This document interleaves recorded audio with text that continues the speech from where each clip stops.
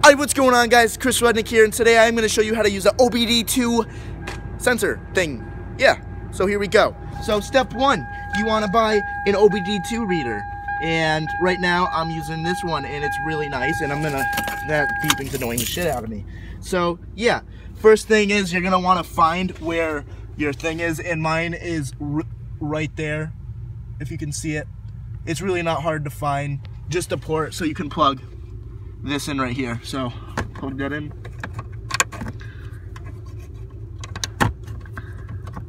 All right, and then it's gonna turn on.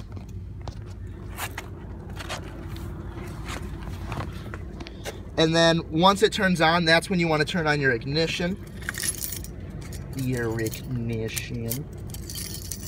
if you diagnose it, it's gonna be like, yeah, error, your ECU's gay and it's not on. Oop, I'm gonna start the car.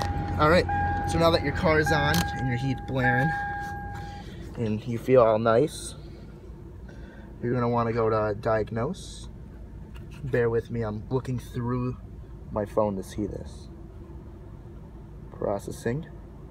Then you're gonna get to there. Just click enter, and then you're gonna want to read your codes.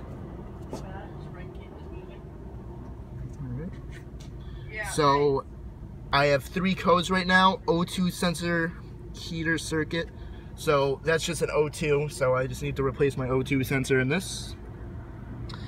And the shift solenoid. So what that can mean is it could be low on tranny fluid. It could have a messed up tranny. Reverse is kind of like jumpy, so I'm just taking its reverse. So to me, that's no big deal. So I'm not going to worry about that one. And then this one, it says the vehicle's code is defined by manufacturer. So you're going to click enter again. And then this is Toyota Camry. So I'm going to go over to Toyota. So right here, you're going to click enter. And it's air fuel sensor heater circuit bank 2. And yeah, I'm not going to fix that either. But I did fill up my tranny fluid, so I'm gonna just erase it. And no, I'm not selling my car, so it's not illegal. I just want to see if it's gonna fix it. So right here, I'm gonna go to erase codes, and then are you sure? Click enter. Please turn on ignition with engine off. Press key. Yep. Mission-related information has been cleared. Alright, so that's how you use that. If you guys want like more information on how to do all these other fancy stuff, just let me know in the comments below.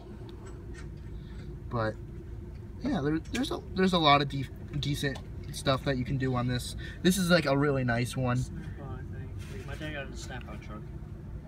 I guess it's he got on a Snap-on truck. This isn't mine, this is my friend's. But yeah, if you like this video, give it a thumbs up, and I'll see you in the next one. Peace.